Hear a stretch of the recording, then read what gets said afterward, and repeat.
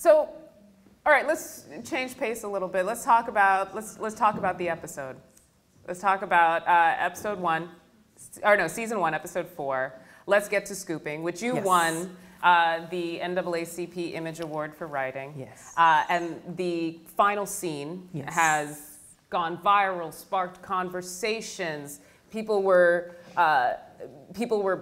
touched, affected by that scene. And if you haven't seen it, you've heard of it. And it's the scene, when all the makeup comes off, the eyelashes come off, the wig comes off, and then she getting ready, and then she confronts her husband and says, "Why is your penis on a dead girl's phone?" And she's like this. When she does it. Tell me about that. It started out as something Viola wanted to do. So Viola came in before we even started the series, before I was even a part of the show. But it was just Pete and his ideas and Viola and her ideas. And they decided that she is a woman that wears a wig. If you're in law professions or other sort of professional avenues, sometimes you don't want to have to deal with the questions about your hair. Hey? And so you make the decision to wear a wig, and that becomes your suit of armor. So she said, if I am a real woman, a whole character, I am not wearing my wig at home. That doesn't happen. Whether you are a Hasidic Jew, and you have to cover, if you have to wear a burnous or whatever, when you get home, you take all that stuff off.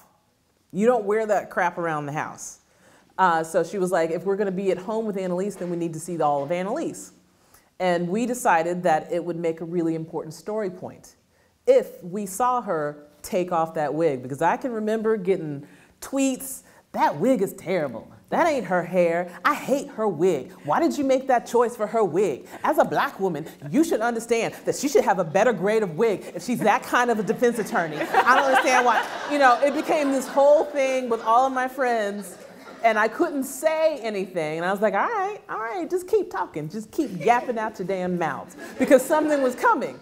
And we decided to hang a lantern on it, so when she took off that outer layer of armor that she goes to work with on a daily basis, where she took off the wig, where she took off her eyelashes, I thought she was going to take her face off. I was like, man, she is going for it.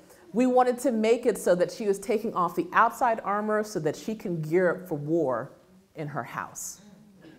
So she was taking off one armor that everyone else has to deal with, and she was putting on her own armor. Viola Davis is an actor's actor, and she said, if I'm taking the makeup off, I'm taking it all off. And so we were like, okay, if you're going to take it all off, are you sure? Because there's a standard in Hollywood, if you're a woman, that even with your makeup off, you still have to look like you've got makeup on, unless you're young and dewy, right? And even if you're young and dewy, they'll still put a little brush on you just to make sure you don't shine, right? So she was like, I'm taking it all off. And we only had one take to do it because it takes 45 minutes to put it all on, right? And so we did it in stages. The director of that particular episode was female. And so we were able to take the wig off. I think it came off this way. So the wig came off, and we were able to do that a couple of times. And then when she took it off, she took it all off, just all off. And you could hear a pin drop on that set when that scene was happening, grips with the butt crack and everything. Everybody knew that it was a very important scene that they were seeing, because you just don't see that on television that often. And I was just privileged to sit there and be along for the ride for that.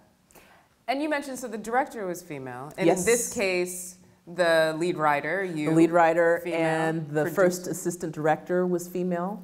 And I believe we had a female camera operator. Yes, women. So yes, chicks. We were in the building in full force with Lisa and Cult Jam. So it was like a lot of That was for the over 40 reference. It's fine. And bow-legged Lou. There's the rest of y'all were zygotes. It's fine. But yeah, it was just a really great moment.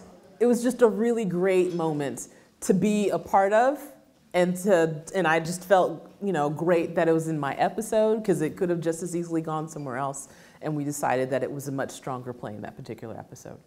And just a side note, especially when I was talking about it with my class, my students brought up the explicit point that that was a transition, so that now we can see her with her wig off in intimate settings. I think the only student who sees her with her wig off is Wes, right? So again, this unarmored armor is, you know, a moment of intimacy reserved for special people in her life, and we get a glimpse into that as the television audience and see things that other characters don't get to see. Right. And I think that that's particularly unique and an opportunity that you may not have gotten with a majority male production staff. Right. I mean, and the students actually did get to see it when they were first covering up the murder. So that episode 9 of the first season, when she comes downstairs after a night of telling Wes how to get away with murder, and they don't realize that she has told Wes how to get away with murder, is the first time that the students ever see her without her wig. And they are all like, what is,